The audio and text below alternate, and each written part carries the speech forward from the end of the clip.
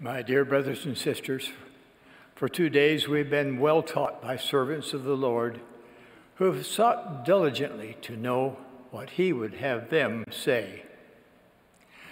We've been given our charge for the next 6 months. Now the question is, how will we be different because of what we have heard and felt? The pandemic has demonstrated how quickly life can change, at times from circumstances beyond our control. However, there are many things we can control.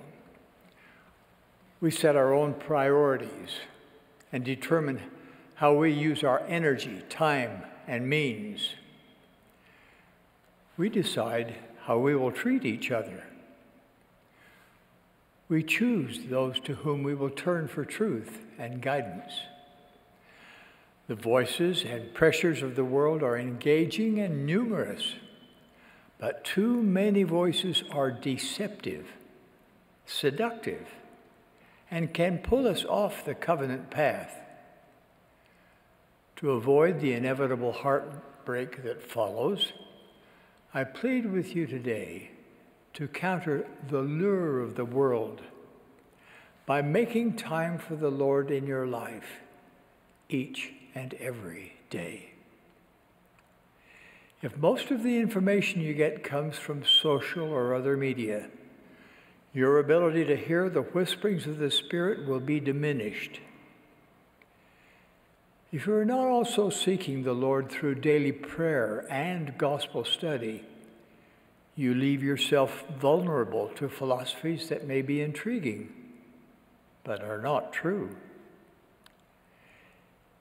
Even saints who are otherwise faithful can be derailed by the steady beat of Babylon's band.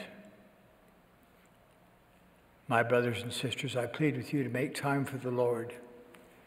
Make your own spiritual foundation firm and able to stand the test of time by doing those things that allow the Holy Ghost to be with you always. Never underestimate the profound truth that the Spirit speaketh of things as they really are, and of things as they really will be. It will show unto you all things what ye should do. Nothing invites the Spirit more than fixing your focus on Jesus Christ.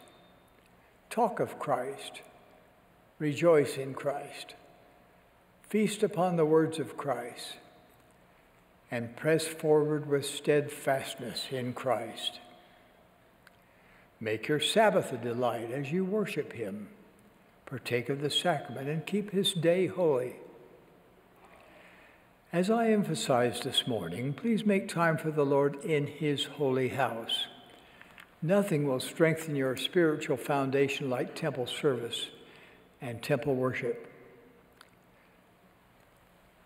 We thank all who are working on our new temples. They are being built all over the world. Today, I'm pleased to announce our plans to build more temples at or near the following locations: Kaohsiung, Taiwan; Tacloban, Philippines; Monrovia, Liberia; Kananga, Democratic Republic of the Congo; Antananarivo, Madagascar; Culiacan, Mexico; Vitoria, Brazil; La Paz, Bolivia; Santiago West, Chile; Fort Worth, Texas; Cody, Wyoming; Rexburg North, Idaho; Heber Valley, Utah; and reconstruction of the Provo, Utah temple after the Orem, Utah temple is dedicated. I love you, dear brothers and sisters. The Lord knows you and loves you. He is your Savior and your Redeemer. He leads and guides his church. He will lead and guide you in your personal life if you will make time for him in your life each and every day. May God be with you until we meet again. I pray in the sacred name of Jesus Christ. Amen. Amen.